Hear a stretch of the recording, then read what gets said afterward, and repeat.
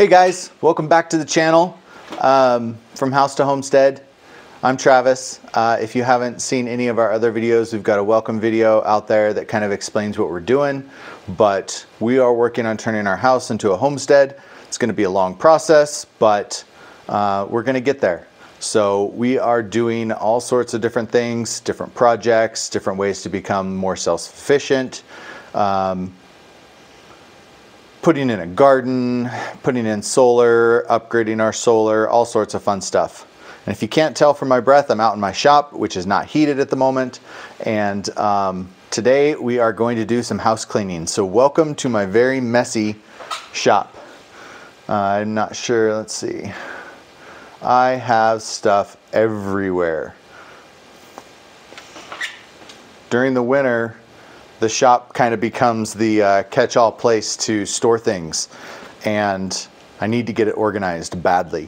So what we're gonna do is I'm going to, well, first I'll have to clear some snow out in front of the roll-up door, but I'm gonna go ahead and roll up the door and pull a few things out so they're not in my way, and then I'm gonna get to organizing. Now, you may be wondering why I'm showing you guys this. It's because I want ideas. I need ideas for better ways to organize my shop, as far as like little projects like nail trays or ways to just better organize what I've got going on in here. So I'll show you guys the cleanup, and then we'll hopefully you guys can give me some good suggestions in the comments for stuff that I can do, and we'll throw that in another video. So let's get to the cleaning.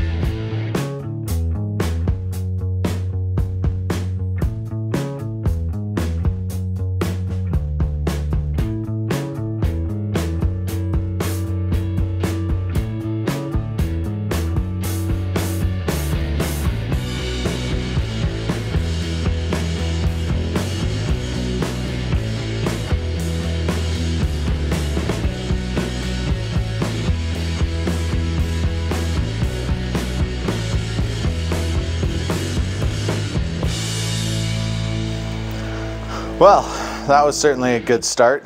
I need to move some stuff back in here so I can shut the door for the night, but this is no longer going to be an unheated shop. So the pipe was already in there.